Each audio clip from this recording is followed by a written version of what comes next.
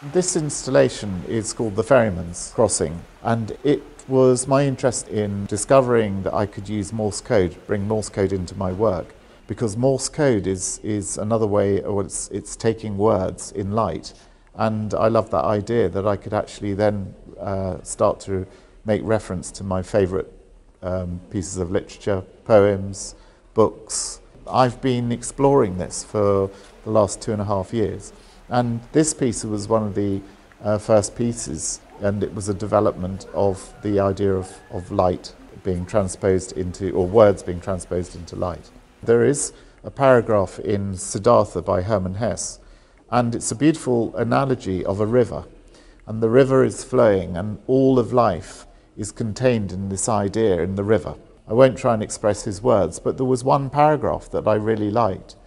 And I had made a piece of work called CDC, and where I had used the humble CD DVD and to basically bring back a memory of being by the sea.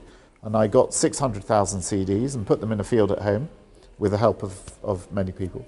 The light quality did remind me of sitting by the sea.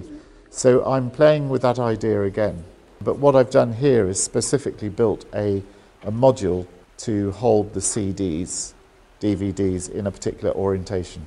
For me, art is all about the experience. So in a sense, I'm painting pictures, and there were some surprises here by the effect of light on the actual CD's DVD surface and the way that reflects onto the wall.